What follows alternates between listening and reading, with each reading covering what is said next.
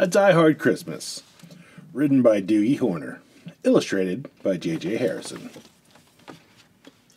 'Twas the night before Christmas, and up in the tower, everyone was partying except one wallflower. John McClane missed his wife. Things just weren't the same, since Holly had moved west and changed her last name. He tried to win her back, but still she said no, while unbeknownst to him, there was trouble below. A truck had pulled up, and who should disembark but 14 men whose intentions were dark. They spoke not a word and unloaded big crates. They cut the phone lines and locked all the gates. Carl swept the ground floor, shooting every guard dead, while visions of bearer bonds danced in his head.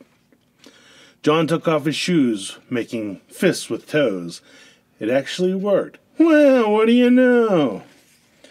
When out in the lobby there arose such a clatter, he sprung to the door to see what was the matter.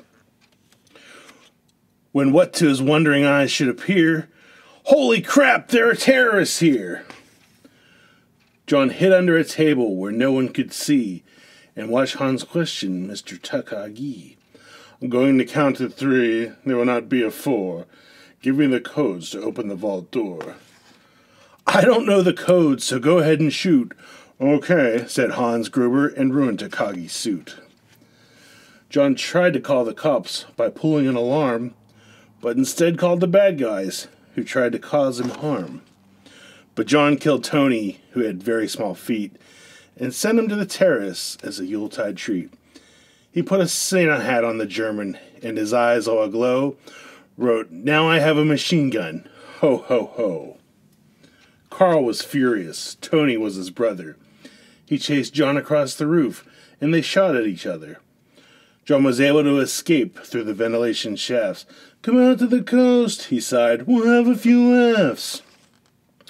At Nakatomi Tower, Sergeant Powell appeared. He checked the whole lobby and saw nothing weird. He was pulling away, but didn't get far, before Marco landed on the hood of his car. Powell drove away backwards, screaming in fright.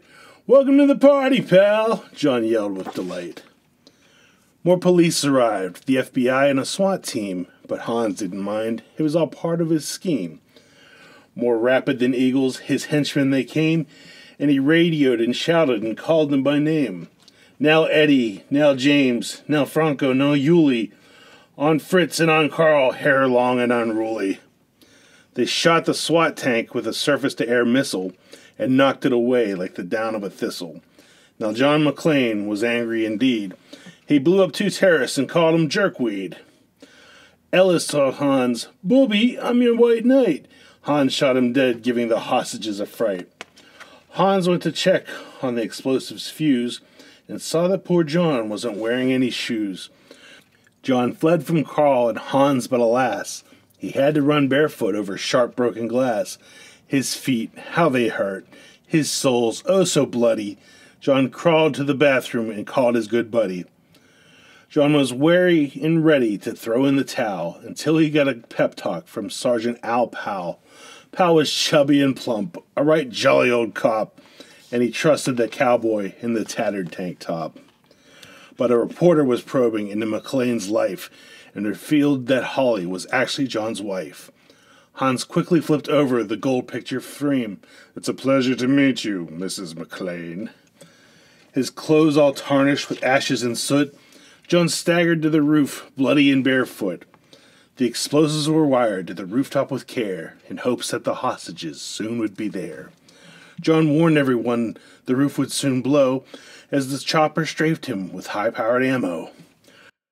Around his waist, he tied a fire hose tight, and screaming an oath, jumped into the night. He dangled in the air and gritted his teeth, while flames encircled the tower like a wreath. Fiercely fighting his way back inside, John yelled out, Hans! And he was done trying to hide. He limped to the vault like an old man on crutches, only to find Holly in his filthy clutches. John dropped his gun, put his hands on his head. It seemed he and Holly soon would be dead. But with a secret gun taped to his back, John shot Hans in a surprise attack. Hans fell out the window, still holding Holly's arm, and slowly, deliberately raised his firearm. The tenacious villain held on by his nails till John unhooked Holly's watch and said, "Happy trails!" Bear bonds fluttered like fresh fallen snow, and Holly embraced her blood-spattered bow. So Merry Christmas to you all, be kind to one another, and most of all, yippee-ki-yay, mother...